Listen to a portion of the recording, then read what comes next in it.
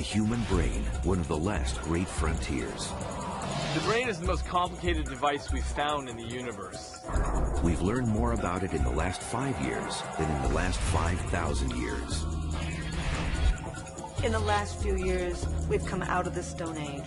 For the first time, we're actually seeing what goes on in the brain during sex. Everybody knows sex is between the ears, so there must be something very strong happening in the brain. What makes some brains evil.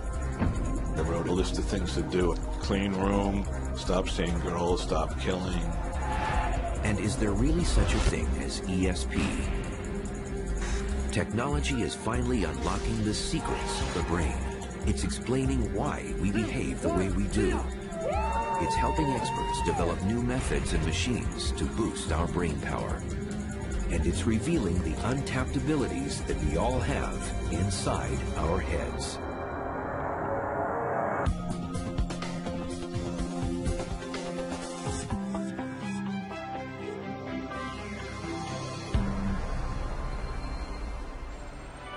The brain controls every aspect of our lives.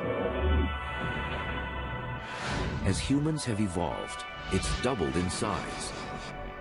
It weighs only 3 pounds, but it consumes 20% of all the fuel our bodies take in, generating enough energy to keep a light bulb burning. And you have to consider the brain having evolved like an old house, where we just added different rooms. And so there's all these stairways and connections. In the basement is the oldest part, called the brain stem.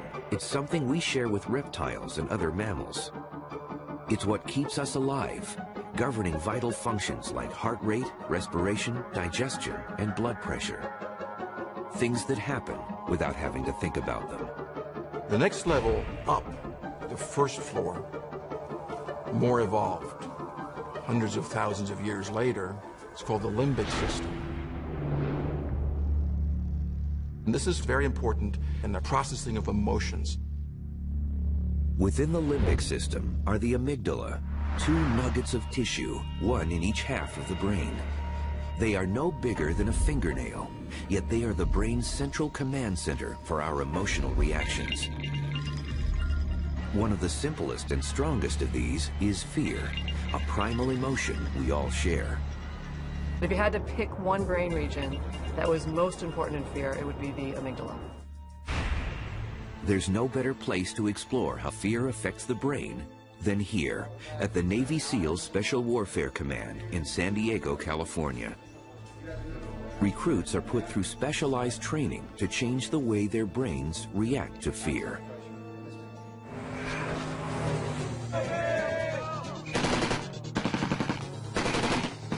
We introduce our students almost from day one to absolute chaos.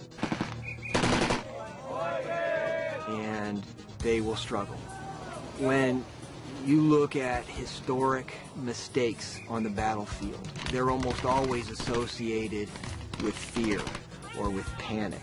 So the capacity to control these impulses is extremely important. Out of 140 candidates who start each class, on average, only 36 make the final cut. Successful recruits seem better able to adapt their brains to the demands of the job.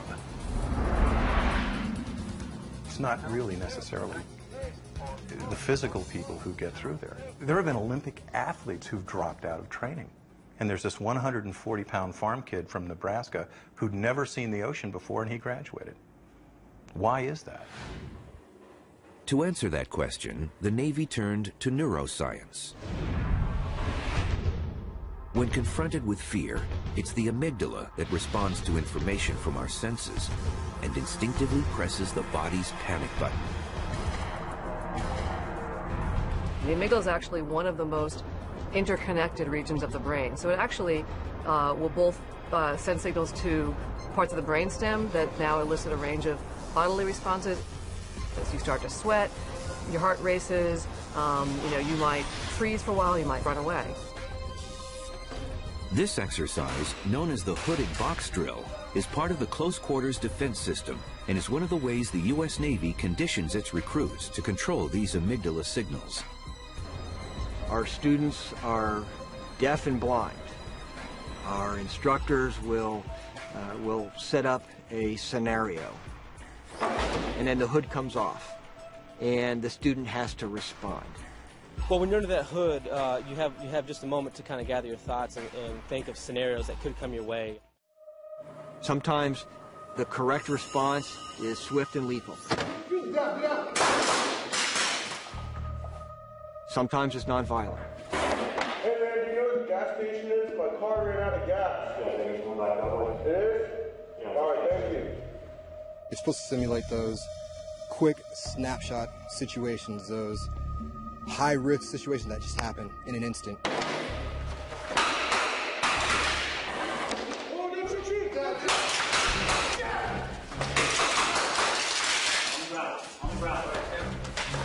They're trying to introduce you to the fact that panic is going to be less and less an option throughout your career.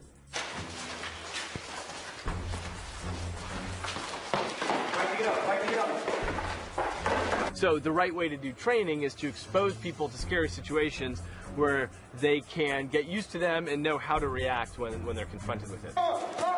Through constant exposure to fearful situations, recruits learn to suppress fear that could otherwise make them react the wrong way and get them killed.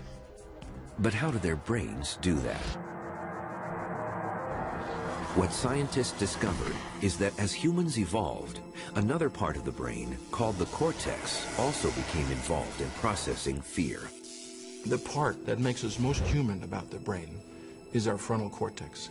If the amygdala is the first floor, the cortex is the second floor of the brain.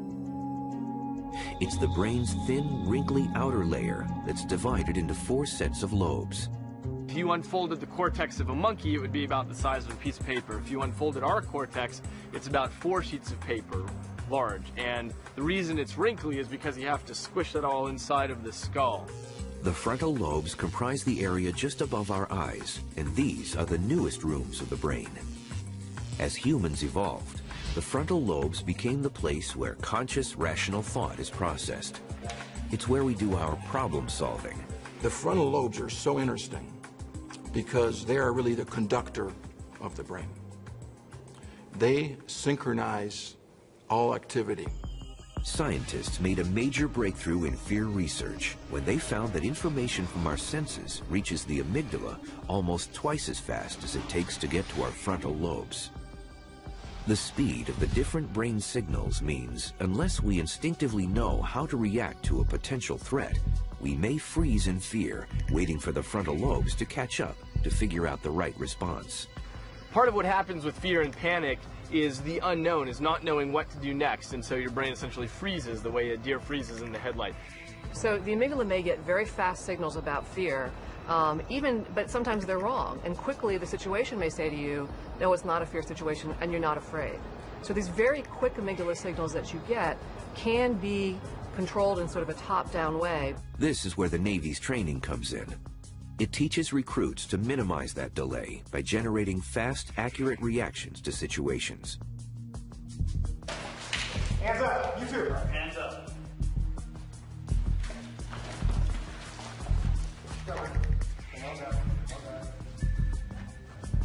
With demand for special forces increasing, the Navy continues to develop brain training techniques to see if they can improve the pass rate. But there are some fears that scientists believe are pre-programmed into our brains. Primal fears, or super fears, that few people can overcome. The Navy makes its trainees tackle these head-on. It's why their most dreaded exercise happens underwater, as recruits face the fear of drowning. There's almost nothing more scary than not being able to breathe.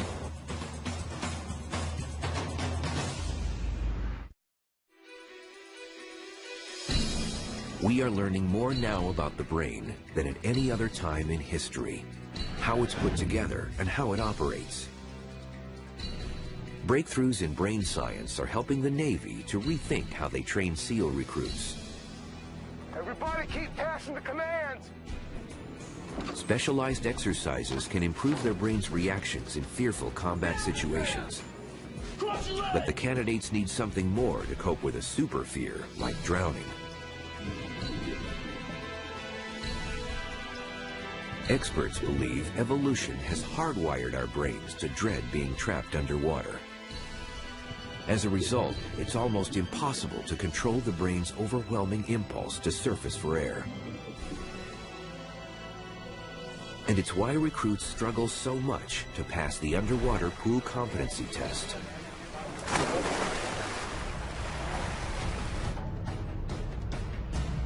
Pool comp is a very important milestone in their career here. They're being tested how they can deal with fear underwater.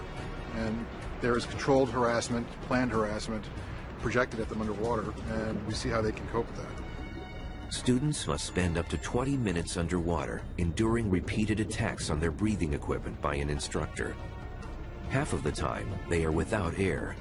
Their air is shut off, their breathing hoses are wrapped around in difficult positions, and they need to respond to those problems with a series of emergency procedures.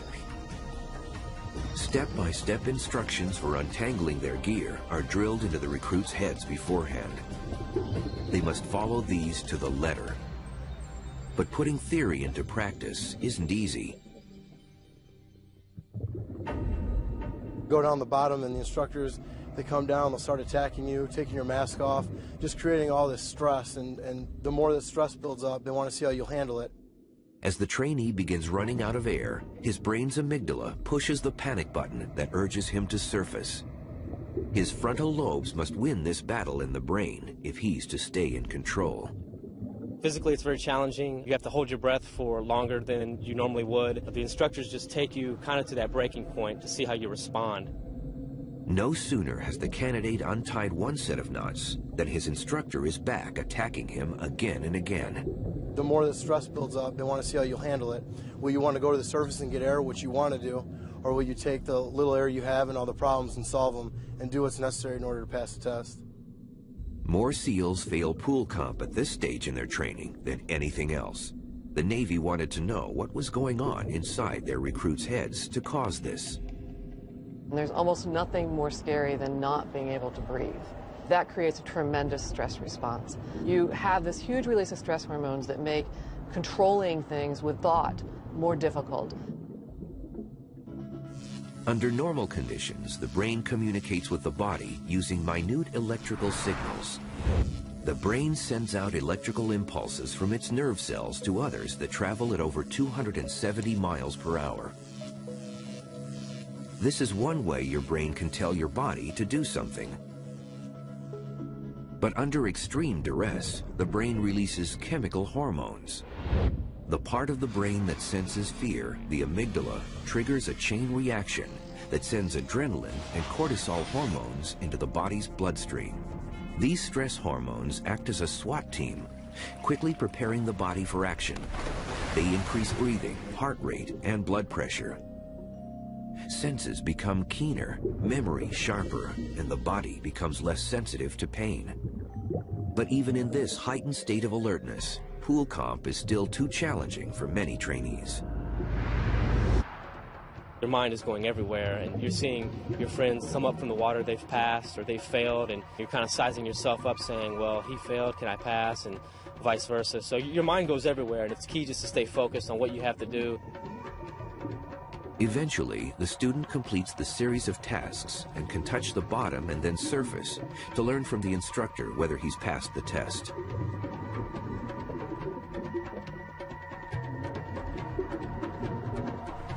I feel fine. Few SEAL candidates succeed at pool comp the first time. They get 4 attempts, and there's more at stake with each try. The most common reason for failing pool comp is panic, losing composure underwater. Some of our students, that's it. We will performance drop them from training. The Navy wanted to help borderline candidates who had the potential to pass these crucial phases in training. After consulting with experts, they came up with a groundbreaking mental toughness program, a set of techniques to boost the trainees' ability to control fear, even in the most extreme situations. You guys need to stay fired up while you're out there. The pain, the cold, and all that stuff. It's going to eat away at you, but you got to keep going. The techniques that we were most interested in are what I call the big four: goal setting, mental rehearsal, self-talk, and arousal control. Scientists think goal setting works by assisting the frontal lobes. As the brain's supervisor, the frontal lobes are responsible for reasoning and planning. Concentrating on specific goals lets the brain bring structure to chaos and keeps the amygdala, the emotional center of the brain, in check.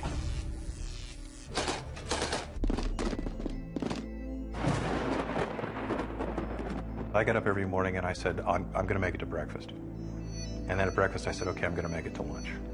And then I'm going to make it through the run this afternoon. And then, you know, you take it in these little sort of chunks. The second technique, mental rehearsal or visualization, is continually running through an activity in your mind.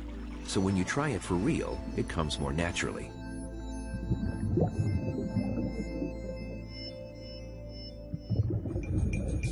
If you practice in your mind first and imagine and rehearse how you might do in these stressful situations, the next time in reality you're faced with these situations is actually, in effect, the second time you faced it. So you'll have less of a stressful reaction. The third technique, self-talk, helps focus the trainee's thoughts. The average person speaks to themselves at a rate of 300 to 1,000 words a minute.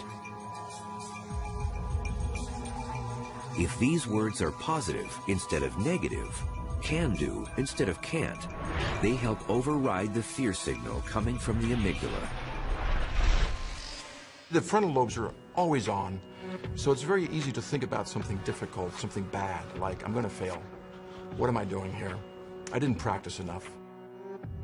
What you're trying to do is you're trying to replace those bad thoughts with good thoughts.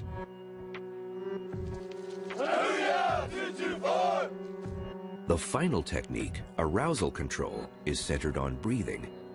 Deliberate, slow breathing helps combat some of the effects of panic. Long exhales, in particular, mimic the body's relaxation process and get more oxygen to the brain so it can perform better. Breathing is a great focusing strategy, but you can only do it so much because in a response to fear, your brain will get jacked up.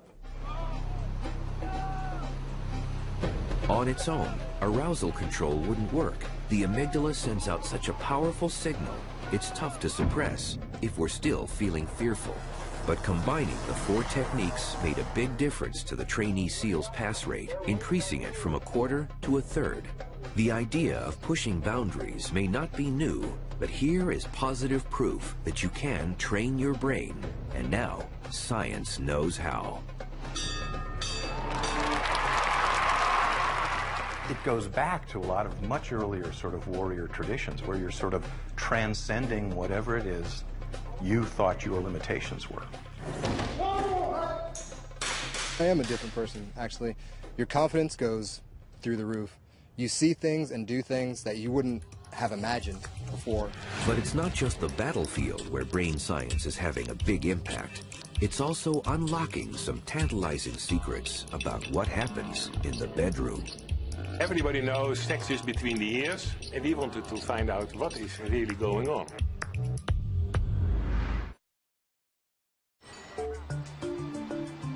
While the brain has evolved a fear response to keep us out of danger, it is also equipped with a strong sexual impulse to ensure the survival of the species.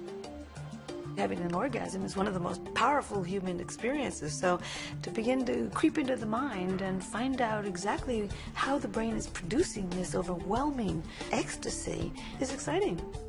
In the Netherlands, neuroscientist Dr. Gert Holstege is blazing a trail in sex research by revealing for the first time what happens in the brains of men and women during orgasm.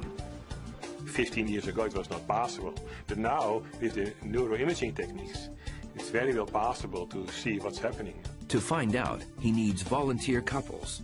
The man or woman agrees to be injected with a radioactive oxygen tracer and then stimulated to orgasm by their partner.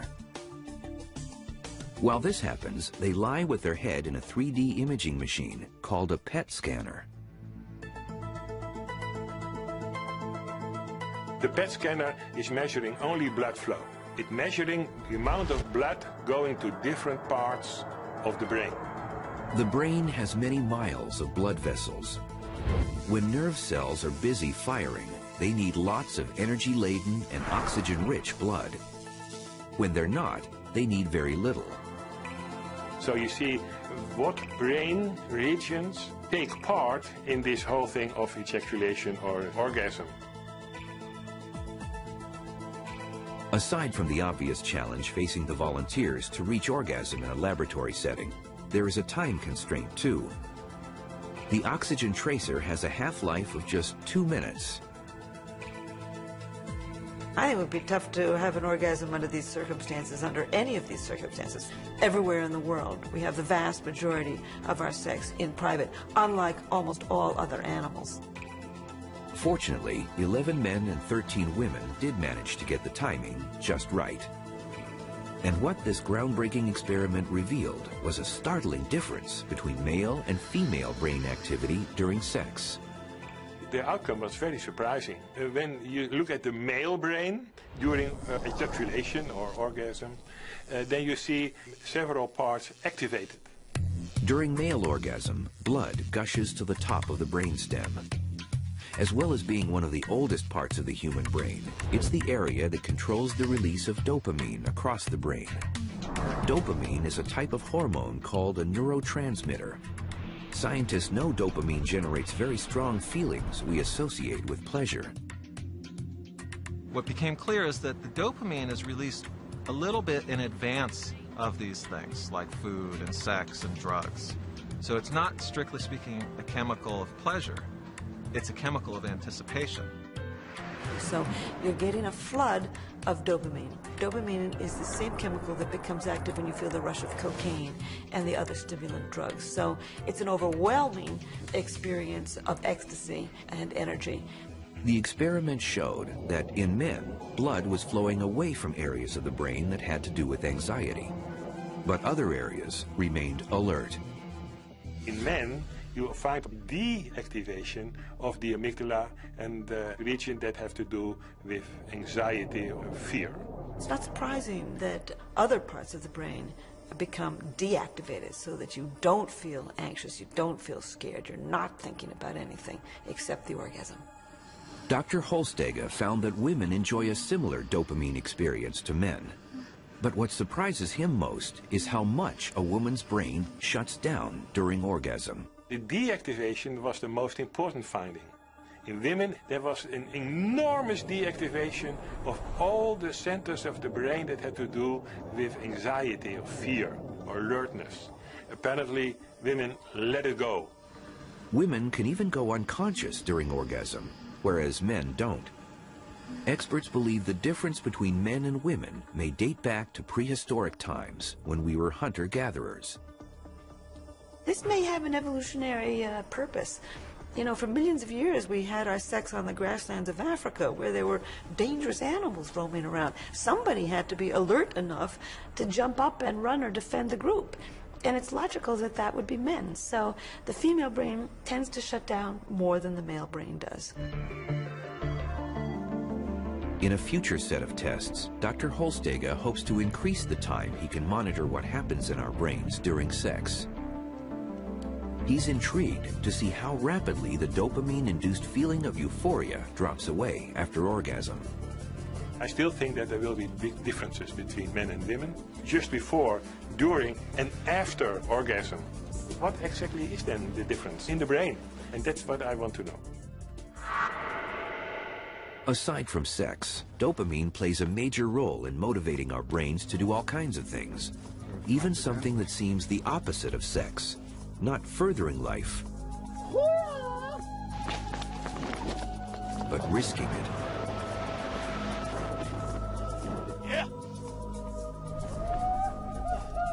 What is it about the pursuit of pleasure that would make these base jumpers in Moab, Utah want to throw themselves off a cliff? Pretty much all the cliffs out here have a pretty high danger scale. On a 1 to 10, they're all about an 8. Mistakes can be fatal. When you run off a 500-foot rock, you got about 6 seconds to live. And is that extreme? Yeah, you're darn right that's extreme. Everybody ready? And if this is the ultimate thrill for some people's brains, why not for everyone's? This thrill is just basically essential for us to be happy, to have that feeling alive inside of you, so then life is worth it.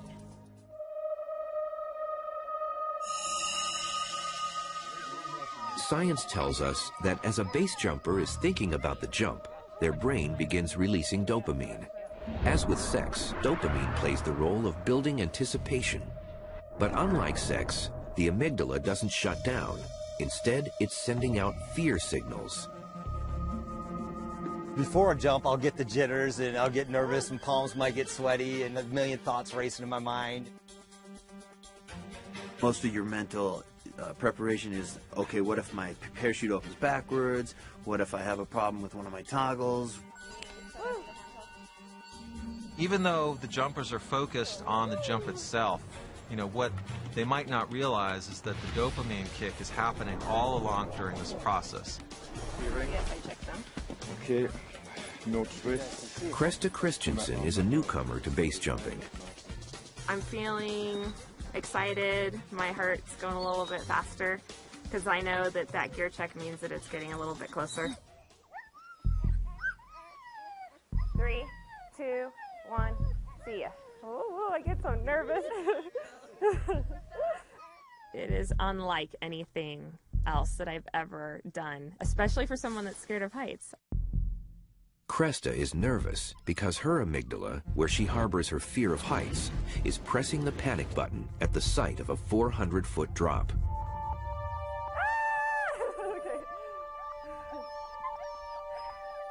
It's about as physiologically aroused as a person can be.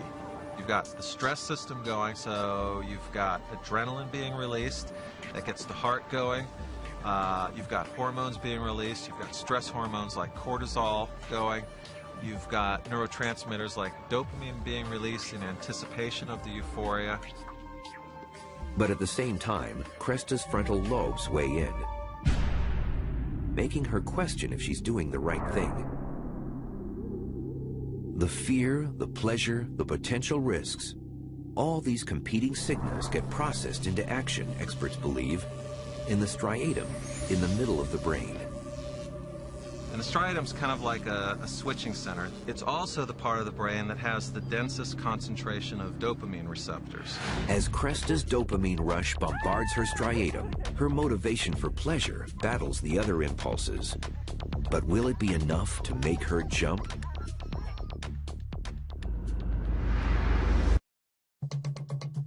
Inside the brain of a novice base jumper, there's a battle waging as she makes a life-threatening decision. Will Kresta risk everything for pleasure? And just launch. Okay.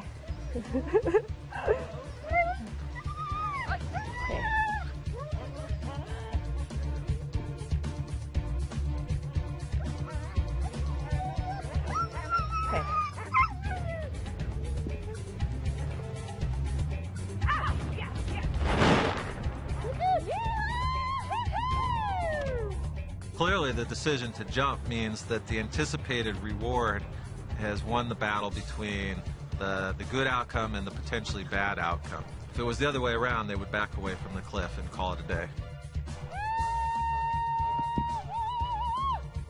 Oh, it was awesome. It was great. I'm ready to go up and do it again. Got to pack first, though.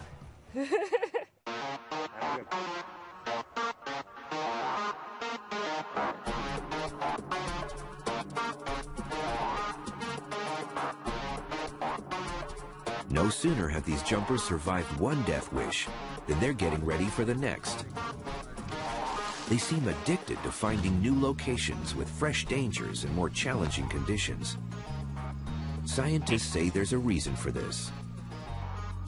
When we look at what happens in the brain, we see that on repeated exposures to pleasures, whether it's food or drink, whatever, or sex even, that we see the dopamine response gets a little bit less each time. You get a little less bang for the buck.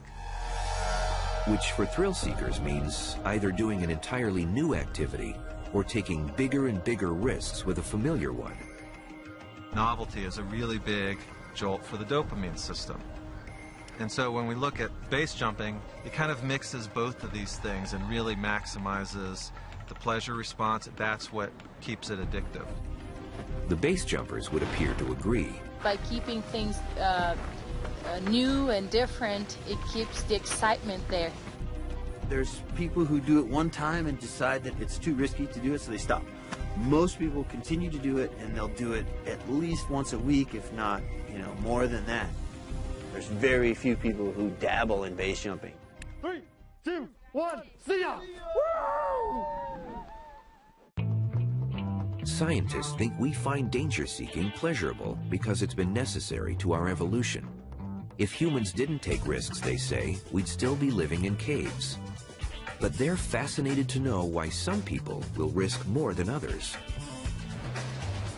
Even in an everyday situation like a restaurant, there are some people who will always order the same thing, and others who will try a new dish each time and gamble on it tasting good. Experts at Emory University in Georgia wonder if some people's brains are pre-programmed to gamble or take bigger risks than others. They ask volunteers to play a gambling game. The object is to avoid receiving a shock to the foot. Ooh, that one hurt. Each time they play, the volunteer must choose between two options. So I'm going to try the first option because I really don't want to get a shock. Got shocked that time. When this test is carried out in a scanner, Dr. Greg Burns can monitor brain activity to see how much dopamine is released before each decision. What we're seeing are traits that are probably genetically coded, and people just have a biological tendency to release more or less dopamine in response to risk. And his experiments suggest people's brains are consistent in their decision-making. He's even perfected a computer program to the point that it can predict which option people will choose before they make it. We can take a template of their brain response to these different gambles, we call it a neural fingerprint, and put it into a computer algorithm and then predict with a high degree of accuracy what they'll choose. Although people are different, it seems like people do have a fingerprint for decision making. But Dr. Burns says we're a long way from predicting anything complicated. The great thing about neuroscience is that the deeper that we dig in terms of decision making, the more questions that come up. One of the big questions that scientists are studying is how particular personality types make moral decisions. New discoveries are offering clues to understanding why psychopathic brains let them do evil things. We all do something wrong once in a while. Most of the times when we do something wrong, we not just know it, but we feel it. We feel bad, we feel guilty, we feel remorse. And it's the feeling of what's wrong that stops most of us from misbehaving in the future. But what happens when someone doesn't feel any guilt or remorse? And there's no battle happening in their brains to prevent them from committing, repeating, and even enjoying what are unspeakable acts of horror for the rest of us. Men like Ted Bundy, who murdered at least 35 women. Jeffrey Dahmer, who tortured 17 men and boys to death. And Joel Rifkin, who beat and strangled 17 women. Scientists are fascinated by these real-life archetypes of evil. Ted Bundy was, if you will, the motivation that got me interested in this career. Ted Bundy actually grew up down the street. So when I was growing up, I was hearing these stories and how he ended up like this. It just mystified everybody. Surprised? I don't know. I didn't know what to expect. I've never been in a jail before, never been arrested before. I combined the two things I wanted to understand the most, and one was how the brain works, and the one how does it work in people who do these bad things, and psychopaths. Research suggests as many as 1 person in 100 is a psychopath. Most are not the violent kind. Rarer still are those who turn into serial killers, but they all share common traits. Ted Bundy actually exemplified almost all of the characteristics of the psychopath.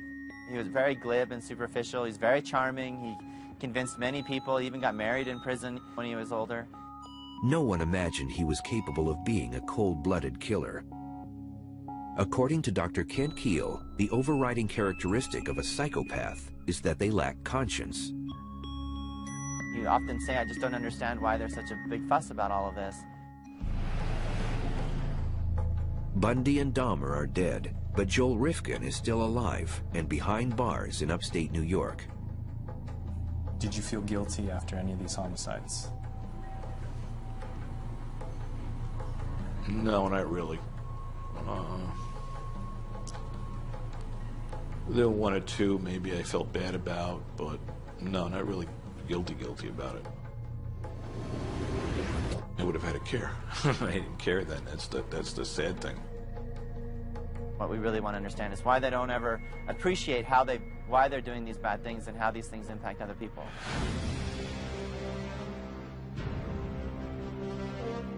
Scientists hope that by looking inside the brains of psychopaths, they might finally identify the reason for their twisted thoughts. Once upon a time, Joel Rifkin was this innocent little baby with this beautiful smile on his face.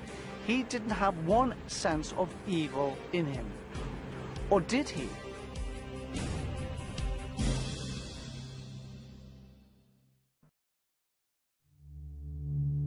What makes some brains evil? The answer may lie in groundbreaking experiments being carried out at New Mexico prisons. Scientists estimate 1 in 20 inmates has a personality disorder that could be psychopathic. So there's no shortage of potential test subjects where Dr. Keel carries out his research. His aim is to develop new treatments, but to do that, he needs to find out what's different about their brains. The ideal goal is to be able to help us reduce the impact the disorder has not only on the individual, but also on society. First, he interviews the prisoners to identify those who exhibit psychopathic tendencies. So this is going to be an interview that we kind of cover different aspects of your life. So we're going to start out with like school history, we'll talk about employment history, talk about your family, talk about criminal activity, things that you've done, things like that. Psychopaths have remarkably similar patterns of behavior. You ever get in trouble when you were a kid? All the time. They have an impulsive, nomadic lifestyle. They move from place to place, relationship to relationship. They're very sexually promiscuous. They tend to get themselves in trouble.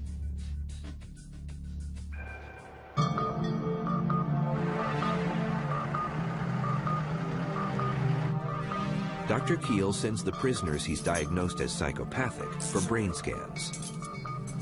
In the first test, he wants to see how they react to making mistakes. We've scanned over 300 inmates. So we've actually collected one of the largest brain imaging data sets in the world, and by far and away the largest brain imaging data set that's ever been collected in psychopaths. Alright, this is obviously the magnet. It doesn't sound like much now, but it will get very, very loud. The scanner uses magnetic fields and radio energy to monitor blood flow in the brain while the inmate is thinking and reacting. So in this task, you're going to see a series of X's and K's on the screen. What I want you to do is press the first button with your right index finger whenever an X appears on the screen, but do not press when a K appears on the screen.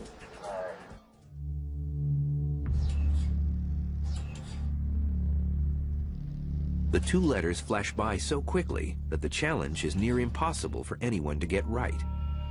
It's very difficult. People tend to make a lot of mistakes. They press buttons when they're not supposed to. And what we want to know is how does their brain learn to appreciate a mistake, and how does it recover from that mistake? By observing brain activity during this test, Dr. Keel can see that psychopaths don't care as much as normal individuals when they make a mistake. But that doesn't mean they're unintelligent. Serial killer Joel Rifkin, for example, has an IQ of 128, which places him in the top 3% of the population. What's really kind of dumbfounding is that they're above average intelligence compared to the rest of the inmate population. They're very hot-headed and impulsive, but they are very manipulative and conning. There were times I got pulled over with bodies in the vehicle, and I would lie my way out of the situation. I was basically looking for a place to dump my little package, and he's, why are you wandering around suburbia? And I'm like, well, I'm lost. How do I get on this road? I had no idea what road I was pointing to, but I had the map and I was very convincing.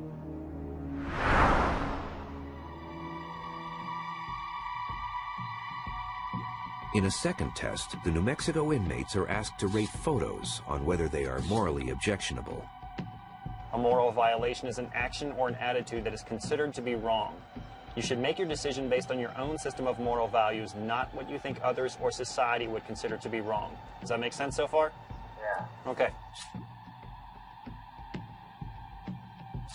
We're trying to understand how inmates process information that has a moral value.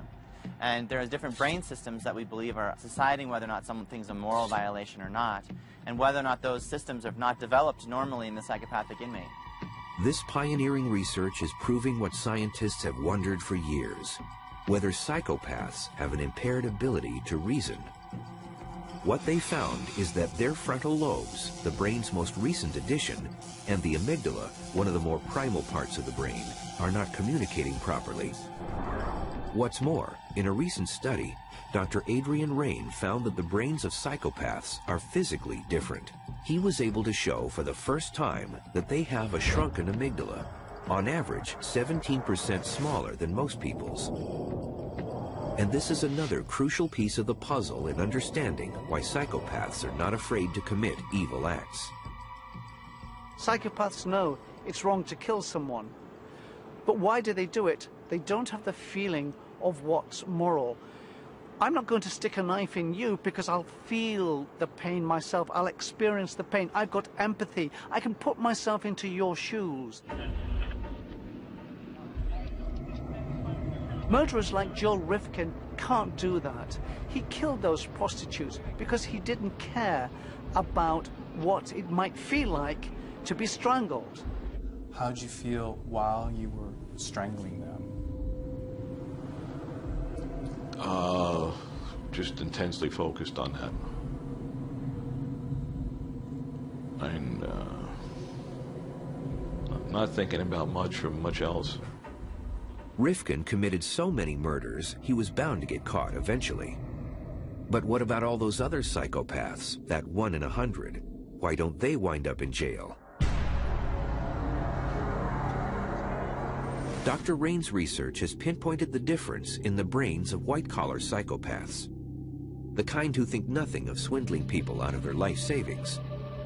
Yes, they have the smaller amygdala, but it appears to communicate with their frontal lobes normally. They have less capacity for empathy, but have the brain power to be a good liar and a cheat. Successful psychopaths showed very good executive functions, very good planning ability, very good ability to regulate and control. They had good awareness of themselves. They had very good stress reactivity. And frankly, you need these executive functions to successfully con and manipulate individuals. With scientists now sure that psychopaths have impaired brains, it begs the question of when they go wrong. We believe that in large part, the feeling of what's right and wrong is wired into the brain. The brain is set to be somewhat less moral or more moral, depending on your genetic and neurobiological background. In other words, it's in our genes, and it's how our brain grows in the womb. But according to Dr. Rain, that's still only half the story. Of course, you can't rule out the environment. That's 50% of the equation. It's like two sides of a coin. It's both genetic and environmental. If finding the location of good and evil in the brain has been a challenge for scientists, there is an even bigger mystery waiting to be unlocked: memory. Thanks to memory, the brain is constantly traveling through time, pulling fragments of the past into the present. This ability is key to a human's existence. The reason we have memory is so that you can make better decisions the next time around. So all of your thinking and your future planning is dictated by your memory. While the workings of an organ like the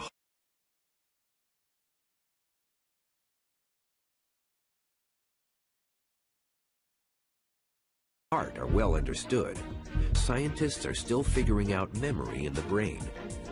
The big breakthrough came 80 years ago. So in the 1920s, a neuroscientist named Carl Lashley taught rats to run a maze.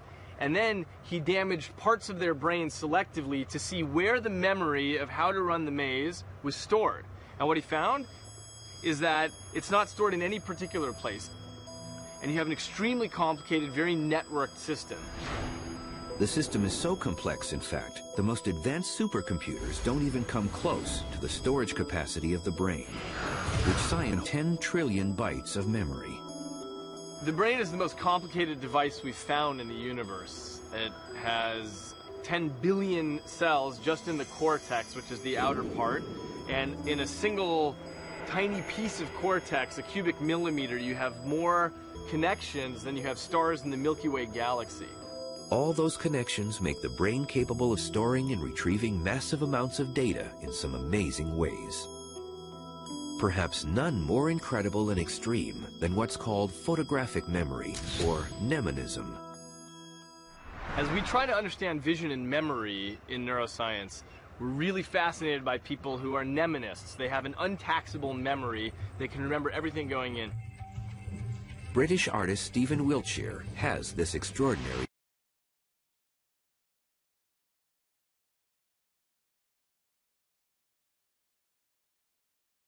ability. He can remember complicated cityscapes and reproduce them in staggering detail. For his latest sketch, he's climbing to the top of Tower Bridge for a bird's-eye view of London. He need only stay a few minutes, since he claims his visual memory of the scene will never fade. Just looking at the buildings and skyscrapers, we feel I'd like to take about 20 minutes and then do it from memory. To appreciate how incredible Stephen's skill is, it helps to understand how vision works. Sight is processed at the back of the brain in the occipital lobes, or visual cortex. Two eyes give a field of vision of about 200 degrees. They can detect 2.3 million different shades of color. And experts estimate they send 72 gigabytes of information to the brain every second. That's like 18,000 songs on an iPod. Back at his gallery, Stephen begins to draw what he saw. He's using several areas of his brain. His parietal lobes, in particular, are working to control his spatial manipulation and hand-eye coordination. Cross-checking his sketch with the view reveals just how uncannily accurate it is. In little more than an hour, he's recreated the panorama. This picture will sell for $4,000. Stephen's talent is almost superhuman, but his skill comes at a cost. He is an autistic savant, which means his brain has developed differently. Most of us don't have the capacities he does because our brains are doing 57 other things. We're thinking about our careers and our mortgages and our futures and what we're doing at the grocery store later and so on. And as a result, the neural real estate is divided among lots of different tasks. In a savant's brain, essentially all of that real estate is devoted towards one thing, like solving that Rubik's Cube or playing the piano. And as a result, they have deficits in other aspects of their life, for example, in their capacity to socialize. Geniuses like Leonardo da Vinci, Mozart, and Monet all had incredible memories, and there's speculation they may have been autistic too.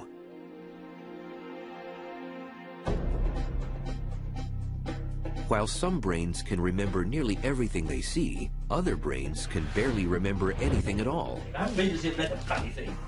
Welcome to the life of Clive Waring, a man with the worst case of amnesia in the world. What were we doing before we sat on the bench? Nada.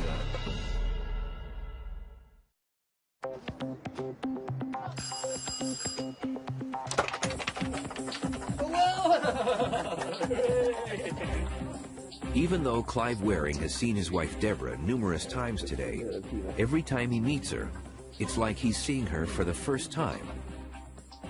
Clive has the worst case of amnesia in the world. His memory span is at most 30 seconds long. What were we doing before we sat on the bench? Nada. Do you know what this building is? No. Have you seen it before? No. He said to me, it's like before waking up and waking up, it's like the in-between stage. You haven't yet grasped where you are. What do you know? Nothing at all. Nothing. Never had a thought or a dream. Day and night the same. Day and night the same? Yeah, blank. Whole time. Clive was an acclaimed British conductor and musicologist until a viral infection developed into encephalitis in his brain. When the acute inflammation subsided, his brain had been severely damaged. It's left him with only a very limited short-term memory. Clive has absolutely no memory of anything that's happened in his life since the ambulance took him away in March 1985, and his autobiographical memory is so vague as to be almost not there. Who's that? I can't remember. That's him. My son. Your son, Yeah, that's right. yeah. That's Anthony, Yeah. and that's his children. His children? Yeah. Oh, I see. Only they're much bigger now. Although memories are spread across the entire brain, there is one part that acts like a key to the storage and retrieval process, the hippocampus within the limbic system. We know this because without the hippocampus, new memories do not form. There are at least two types of memory in the brain, and most generally we divide that into short and long-term memory. So short-term memory is if I tell you my phone number and you have to remember that for a few seconds while you go over to dial it. Long-term memory involves things like where you grew up and where you went to school and what you did today. That's all stored in long-term memory. What's happening with Clive is that he has a very short-term window of memory. He's not able to translate the short-term into long-term. He's not able to cement down the activity in the short-term into something in the physical structure in his brain. Neurologists who have examined Clive have found severe damage in his hippocampus, and they think that's what's preventing his brain from storing memories. Clive Waring suffers from both anterograde and retrograde amnesia. That is, he can't learn new things, but he also has a hard time recollecting old things. And it primarily seems to be affecting his ability to recollect information at will. Watch what happens when Clive's wife asks him what his son does for a living. Do you know what Anthony's profession is? Hmm? He's an electrical engineer. Oh, is he? Oh. Yes. And do you know what he designs? No? Have a guess. No idea. What's French idea? Car motors. Oh, car motors? Yes, electrical car motors. What a good idea that is. Yeah, yeah. Stop the poisonous gas coming out of the petrol engine. That's right. Yeah, that was a very doesn't it? disastrous idea, that potted. That's right. Yeah. Do you know anyone who designs electrical car motors? No, I don't. Do you know anyone who does that? No. Your son does. Oh, I see. Anthony does. He's actually got his own business. Oh, well done. Yeah. Yeah. Do you know what do you remember what Anthony's doing these days? No, I don't. I was still at school last time I was conscious. Mm.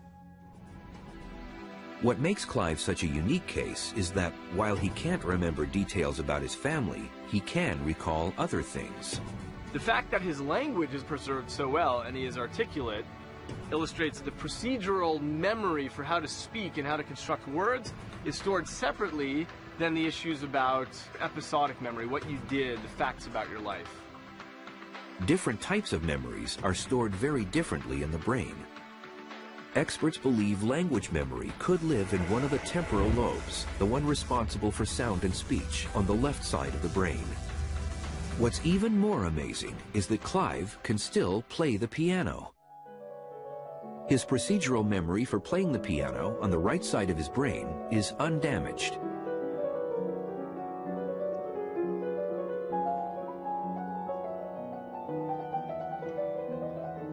When he is performing music, that is where Clive finds a continuum. He has a momentum that kind of carries him through time.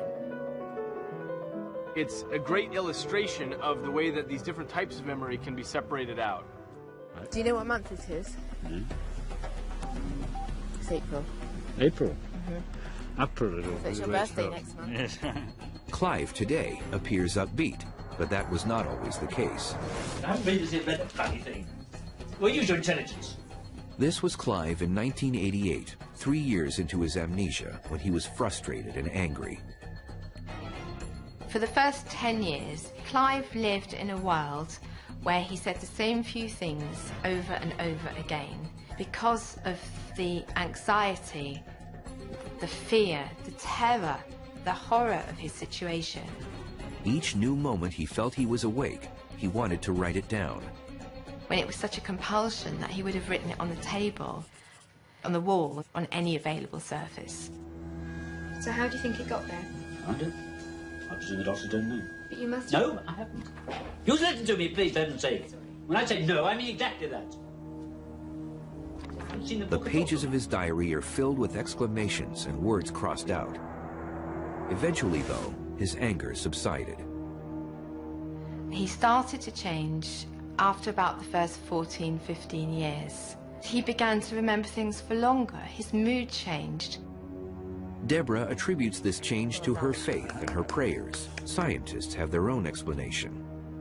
We do know that your brain physically changes, and that's what we mean by plasticity. It's always rewriting its own circuitry.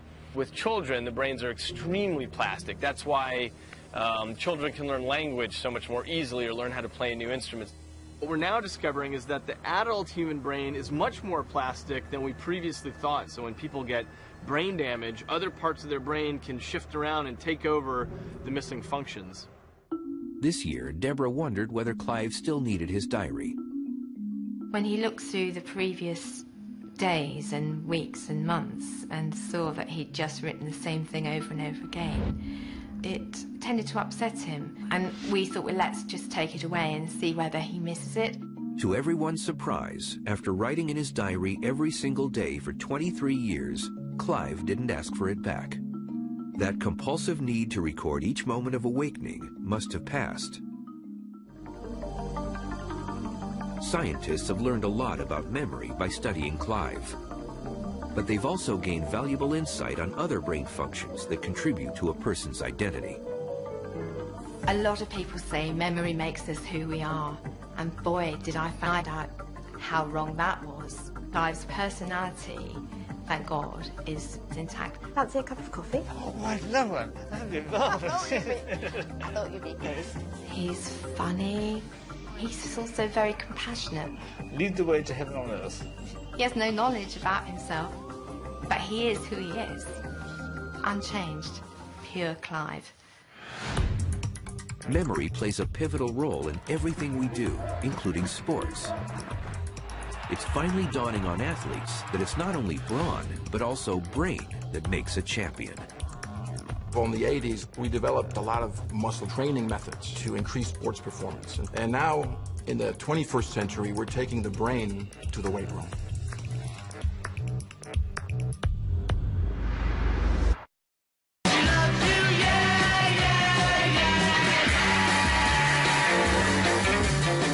She loves you. We had this idea, it was very, very much a pop idea. She said she loves you, that we were merely the messenger.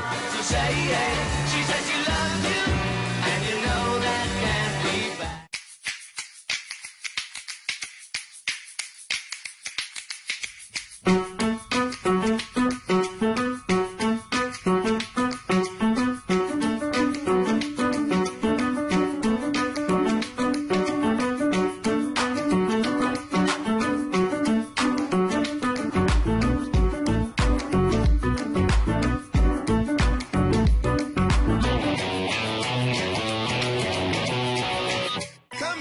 Cooking at Applebee's. New flavor-loaded steaks. We start with America's best-selling flame-grilled steak. Then we load it up with fresh ingredients and savory flavors like the Steakhouse Classic with Applebee's signature sauce. Best of all, they start at just $9.99. There's also our Bourbon Street steak with blackened shrimp, the Napa Valley Cabernet and Portobello's, and more. Applebee's new flavor-loaded steaks starting at $9.99. There's no place like the neighborhood. This holiday season, buy $50 in Applebee's gift cards and get a $10 bonus card free. State Farm Agent Carrie Maddox loves to tell everyone how drivers can get discounts up to 40%. Your neighbors can tell you too. They're probably some of State Farm's 40 million drivers, so talk to them. Then call a State Farm agent like me. Call her. I have a structured settlement and I need cash now. Call J.G. Wentworth, 877 cash now. I have an annuity, but I need cash now. Call J.G. Wentworth, 877 cash now. 877 cash now. They help thousands, they'll help you too. One lump sum of cash they will pay to you. If you get long-term payments, but you need cash now. Call J.G. Wentworth, 877 cash now. 877 cash now. 877 cash now. 877 cash now. It's your money. Use it when you need it. Call J.G. Wentworth, 877 cash now. Call now. I know it's hard for you to get around when you're disabled, but you need your Social Security disability benefits. So lots of times with Binder and Binder, you just stay home and we work for you on the phone. Call 1. Plane's not here. Plane before the plane's not even here. But wait, what's this? Your Xfinity TV moment. The realization that the world's greatest collection of on-demand shows and movies, even HBO and Showtime, is only a click away. For the first time ever, your on-demand is now online for no extra cost, only with Xfinity. The more we learn about the brain, the more it informs every aspect of our lives, including professional sports.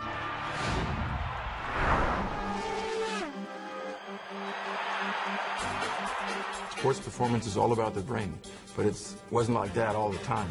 For the longest part of history of sports, people didn't care about the brain.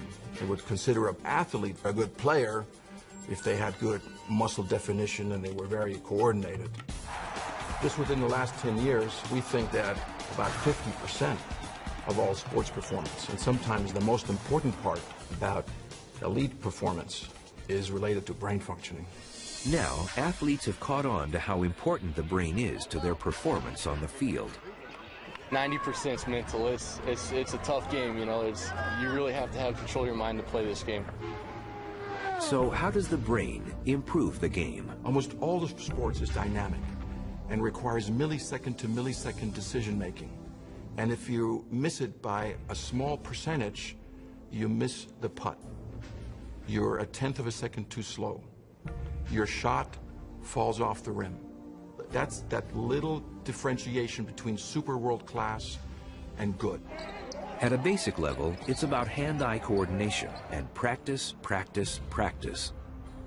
And there's no better place to see this than at the Cirque du Soleil, where performers must practice constantly.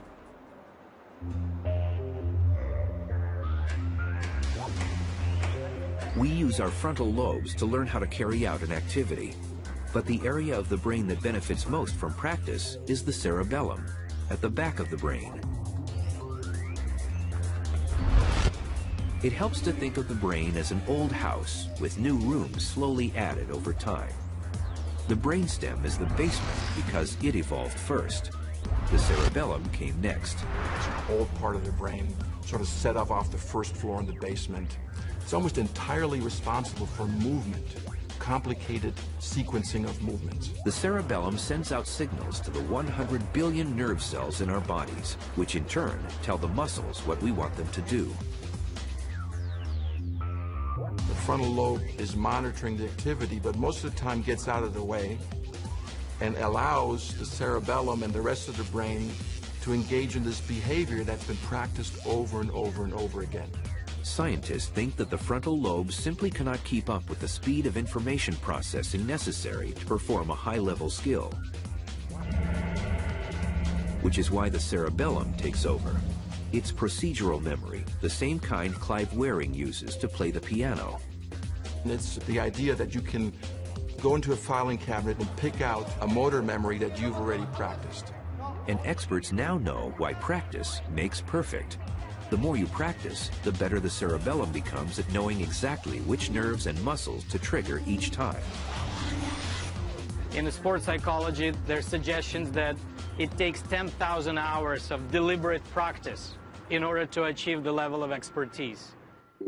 Such extreme levels of ability may actually lead to memory within the muscle itself, guiding a sequence of contractions and relaxations. But the brain is still essential. You damage the brain, there is very little activity. Now, of course, you need an intact body, you need physiology that works. In basketball, it helps to be tall. In racing horses, it helps to be small. But every of those athletes has a brain that has to be synchronized with their athletic activity. But beyond practice and having the right body type, the brain plays another vital role in sports. Just imagine a weightlifter who's trying to lift an amazing amount of weights. They have to be extremely pumped up. The Navy SEALs use a breathing technique to calm down, whereas athletes need to vary their level of excitement. Sports scientists call this process arousal modulation. We think of arousal modulation as the volume button of the brain.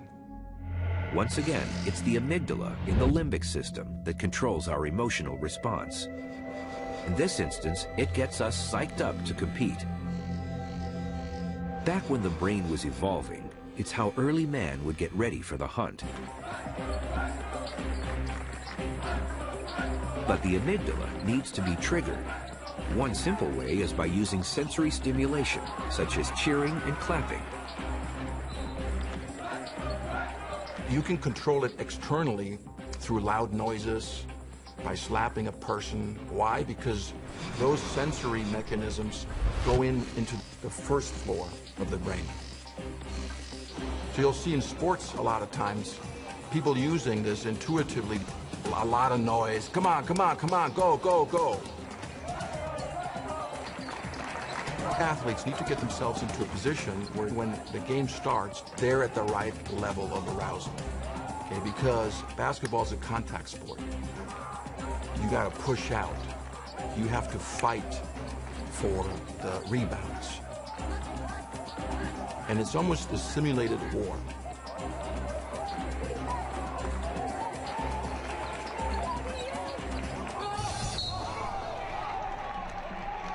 Once you're in a higher arousal level and you got to come down, it's just as difficult as it is to go up. It might even be more difficult. All of a sudden the game stops and they have to shoot a free throw. The player needs to turn from pumped to quietly focused in seconds. Inside the player's brain, the frontal lobes must quickly muffle the amygdala response to calm emotions, relax the body, breathe slower, and lower heart rate, so that he stands a better chance of making the shot. This is tough because the player's body might be too pumped, or the frontal lobes might be distracted by other nervous thoughts like the fear of failure. If these thoughts are strong enough, they could feed back to the limbic system, trigger the fear response. This would then make it extremely difficult to focus on performing a complicated action well. It's a situation experts call performance anxiety.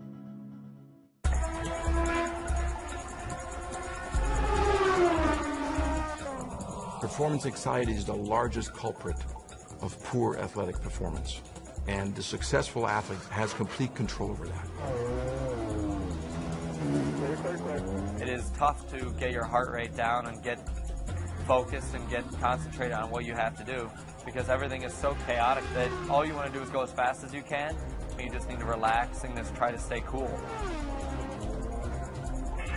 Stay away from that white line, Graham. Stay away from that white line. Get it wrong, and the consequences can be fatal. If your concentration slips for any moment of time, most often it would result in a crash.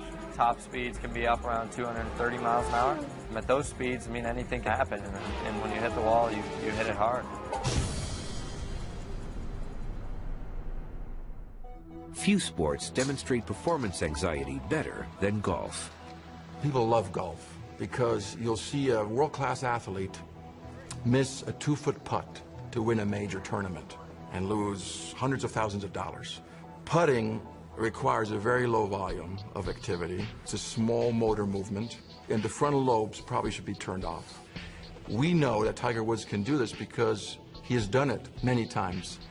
But what is it about his brain that he's able to put the ball into the hole?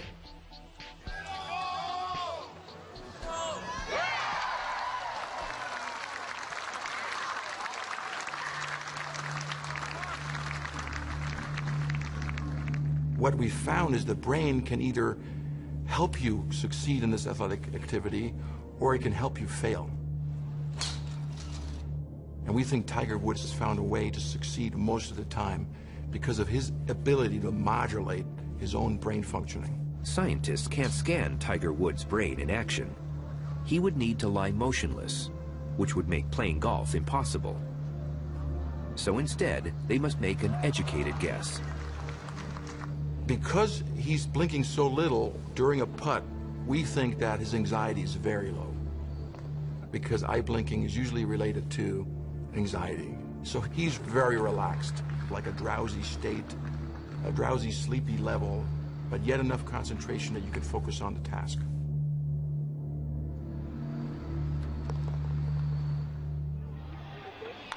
Athletes call this special feeling being in the zone, when their movements seem to flow without conscious effort. It is the supreme combination of practice involving the cerebellum, concentration of the frontal lobes, and low anxiety of the amygdala within the limbic system. Zone, it's very hard to get into. I really feel like if I can control my breath and I can get it as slow as possible, that'll slow down my heart. As soon as that happens, I feel like I get total consciousness of everything. All 5 senses are working the best they could possibly work. Experts think the brain gets so focused, it's somehow able to block or ignore any irrelevant input. Brain and body begin working in perfect sync. Athletes and everybody else, for that matter, all want to be in that zone, and there's something special about it. Everything gets aimed at the one task at hand, and when you do that, incredible things can happen. You have a real clarity of thought and decision making. When I'm in that moment, everything around me is slow, and I can control what I'm thinking, I can control what I look at, I can control what thoughts enter my mind, and in turn, that gives me the greatest chance for success. Being in the zone could be the brain's ultimate control over the body. But there are some people who claim its ability extends even beyond that. I'm being pulled here. The notion that the brain has a sixth sense. He's also telling me to talk about either Staten Island or... That's where we live. Okay, let me tell you exactly what he's showing me then so you know where. If you were to go over the bridge and through the toll and then take that first long road down the left... That's where I live. Okay.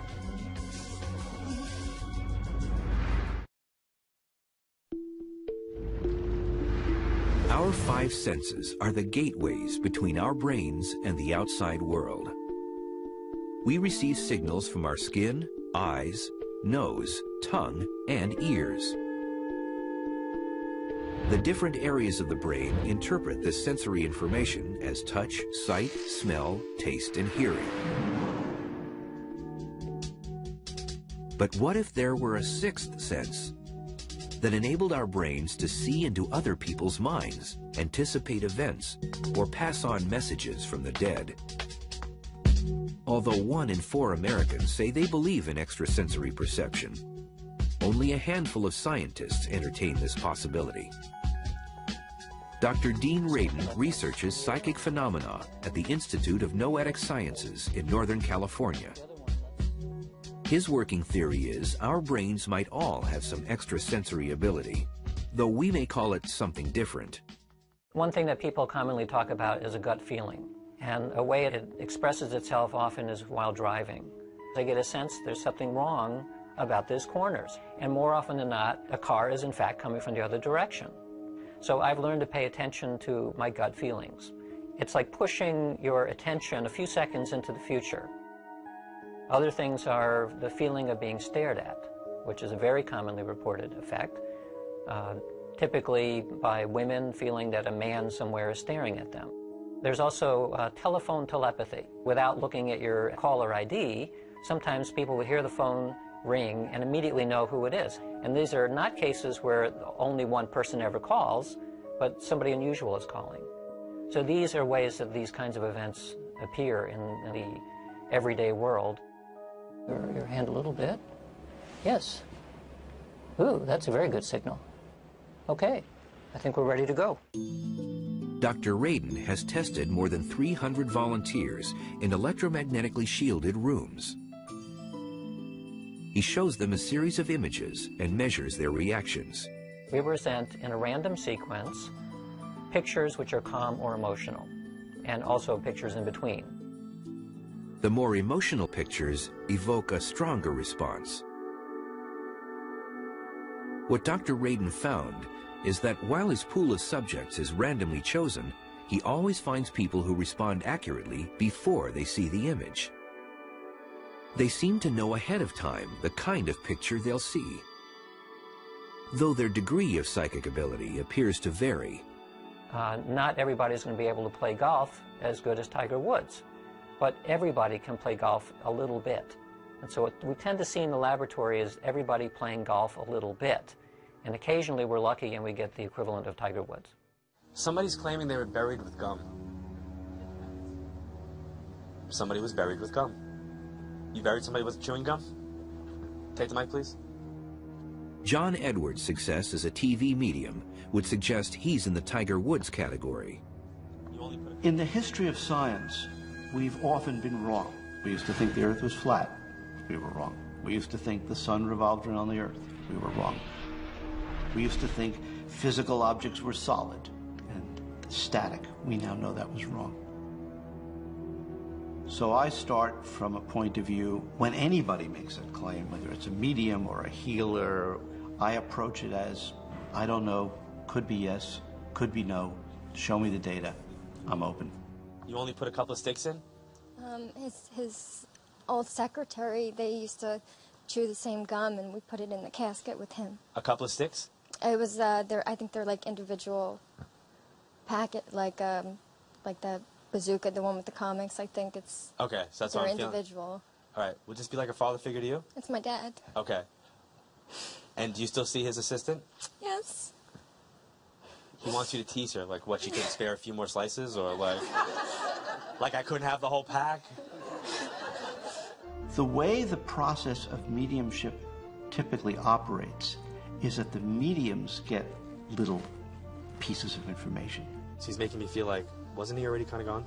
Yes, he was. Okay. Yes. Not because the other side is fragmented, but because they're just able to pick up little snippets. It's like you've got a semi-good connection on your cell phone, and you get a piece of information here, a piece of information there. People say, well, where are they, and how do you do this? And it's like, well, where's the internet? It's a place that exists, but you can't go there with a physical body. You have to have a conduit of some sort of connection to get to it. You got to be plugged in somehow. Anybody have a plastic frog with them? I'm being pulled here. So like from here over, you guys are safe. Over here, no. If I'm doing an event, I will get a pull to the section of the room, a specific area of people. My nephew asked for Christmas a toy frog, and it was his dad that passed away. And did his dad pass before Christmas? Yes. When I'm hearing something, I don't hear it in my ear. I feel like I'm hearing it outside of me, but it's a thought that I'm hearing. No. John is one of several psychic mediums who agreed to undergo scientific testing at the University of Arizona. We're going to put a cap on you that has 19 electrodes. I did 3 experiments with John Edwards, each one more controlled than the next. The most controlled of them involved fitting the mediums and the volunteers with EEGs on their heads and EKGs on their chests. One of the ways to address the question, is the medium reading the mind of the sitter versus reading the mind of the deceased, is to record the brainwave activity and the cardiac activity, the heart and brain of the medium, and simultaneously record the brain and the heart of the sitter. The medium never meets the subject, and they sit separated by a screen. John and the other mediums have to get whatever information they can about the subject's deceased loved ones. I'm going to tell you what I'm seeing, hearing, and feeling, and basically ask you to confirm and verify it simply by yeses or nos. Okay. The first thing that's coming through is to tell me to talk about a male figure to your side. A male figure to your side would be a husband or a brother who has crossed over. Do you understand that? Yes. Okay, actually there's two. There's three. There were a couple occasions that I sat with people and got nothing. You know, like I got absolutely nothing. So, and they'd be like, why is that happening? I'm like, I don't know. I'm like, maybe it's me. I don't know. So I got zeros for that. But sometimes John will get accurate information. The sitter will either think he's wrong and later discover he's correct, or the sitter won't know the answer and they'll have to then contact some of the family members and friends and lo and behold discover that it was correct. And we found that in that experiment as well. John's accuracy rate typically averaged 80 to 90%. And the monitoring machinery showed his brain waves and heart rate were not mimicking the subject's. We discovered that John's heart actually went out of sync with the sitter, which implied, of course, that his attention was somewhere else. They were also telling me to talk about the dog that's named after a drink. So I don't know if there's like a Tom... My dog, Jaeger. Jaeger? Yes, yes. By the way, apparently needs a bath. Yes, he smells right now, he does. Based on the laboratory experiments that I've done with John, I am clearly led to the conclusion that John is a real medium. The so-called afterlife experiments remain highly controversial within the scientific community, in part because they raise more questions than they answer.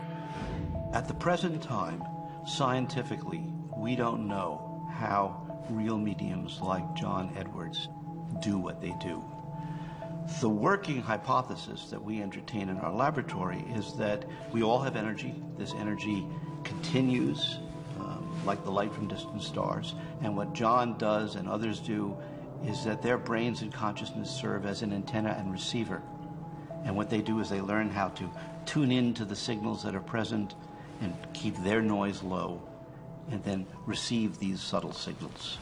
The concept of a connected fabric of reality, of which we are part of that by virtue of being here, is similar to something like the Force from Star Wars. That Obi-Wan at some point suddenly feels a disturbance in the Force when a planet is blown up. And in a sense, he's feeling ripples through this space-time medium that he's able to sense directly. The phenomena what we call ESP probably operate on something like that. Physics has a name for this distant connectedness. It's called quantum entanglement. At the moment, it's just a theory being applied to electrons and molecules. Scientists don't know yet if it could apply to the brain. But the breakthrough that confirms extrasensory perception could come sooner than we think. So it's very difficult to predict when such things happen. I would guess maybe 20 years. Sometime between tomorrow and 20 years. The next 2 decades promise to unlock many mysteries about the brain. Neuroscientists are already working on smart technologies that could change our lives in ways we'd never imagine. We will get to a point, I believe, when there will be instantaneous communication from the web to our brains. That I'm sure. What if we could supercharge our brains using machines and take the next leap of evolution within a single lifetime instead of over many lifetimes? Radical innovation is the goal of programs being funded by the semi-secret DARPA, the Defense Advanced Research Projects Agency. Their mission is to be kind of the blue sky thinkers of science for the national security establishment. And they've produced some amazing technologies that we take for granted, besides the internet, the computer mouse, and of course the stealth bomber. They take some of the smartest scientists in the country and they ask them to push current science 30, 40 years into the future, to take big leaps. DARPA is funding one such leap at Columbia University in New York. Scientists there are developing a computer program that helps the brain process visual information at lightning speed. In our modern society, we're bombarded with information, whether it's images from television, images on the web, one's job, and it's starting to be overwhelming, and we need to figure out which images we really need to spend time looking at and which we can ignore. The idea behind cortically coupled computer vision is to create the best of both worlds, the versatility of the human brain enhanced by the speed of a computer. It's very hard to tell a computer vision system, find something that's funny or out of the ordinary or suspicious. It's much easier to have a person do that. Of course, computer vision systems are very fast, so the question is, how can we actually make the human visual processor faster? In this example, the images are aerial shots of Seoul in South Korea. The analyst is looking for helipads. The old slow method would require a methodical search of thousands of individual photos before marking each helipad. The new method involves the analyst wearing an EEG cap. Dozens of electrodes can now detect electrical brain activity just below the surface of the skull. In normal brain processing, the visual cortex extracts detail from a scene. Information is sent forward to the frontal lobes for decision-making. Then the motor cortex generates a response, the click of a mouse or the movement of the eyes. The prototype program intercepts the signals, filters out irrelevant brain activity, and focuses on the subliminal aha moment, when the eyes spot a helipad. In just a few seconds, the analyst can sift through the thousands of images. Although he may not be consciously aware of it, his brain is remarkably accurate at identifying the few shots that have helipads in them, so they can be marked up later. So essentially, we're going to tap into the signals that are involved in deciding whether there's something interesting, and without having the subject having to make a response, use that to now reorder or resort image databases to improve search. This boosted vision technology helps the image analyst work up to 4 times faster. It could be adapted to help fighter pilots make better split-second decisions, or to improve the sifting of surveillance footage by police or security personnel. And then there are possibilities beyond defense and intelligence. One potential application that's of interest in which there's high throughput of information might be in the stock market or in trading. I mean, many times traders, they're assimilating this information across different screens. Something might catch their eye, but they can't actually act on that at that moment. So that information can be tagged, that it grabbed the interest of the trader and processed by some other person down the line. Medical research might be interested in these devices too. And marketing teams could use them to record people's first reaction to a product or advertising campaign. A video game company in California is already ditching the joystick in favor of brain power. A headset similar to an EEG picks up electrical activity from the brain, as well as twitches from facial muscles.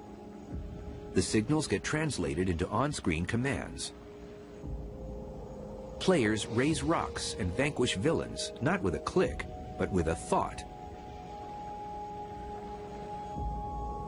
The future potential for implanted personal data assistants, or PDAs, is almost mind-boggling. As we get older, we all worry about our inability to remember names and faces. We're going to find ways to compensate for that loss of natural, evolved memory. We're evolving in the direction where we will have devices that will do that for us. And I think ultimately we're going to have a Facebook in our heads. At that point, it's going to be pretty hard to see where, we end and the technology begins. At Duke University in North Carolina, neuroscientists are taking that next step already. They've implanted electrodes into a monkey's brain and isolated the brain signals for walking. During one recent experiment, a monkey paced on a treadmill while her brain activity was sent via the internet to Japan to instantly control the walking of a 5-foot humanoid robot. The monkey got raisin treats for making the robot walk. Then her treadmill was switched off. In her desire for more treats, the monkey kept the robot walking, using only her thoughts. And there's been a similar breakthrough at the University of Pittsburgh in Pennsylvania. Monkeys, fitted with tiny sensors in their brains, have learned to control a mechanical arm and use it to reach for snacks.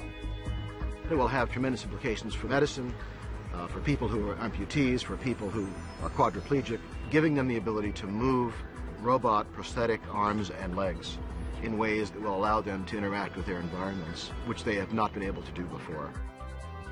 Could there be hope in the future for someone like Clive Waring, whose brain damage means he can't process new memories? I don't remember sitting down in the seat. That was unknown to me.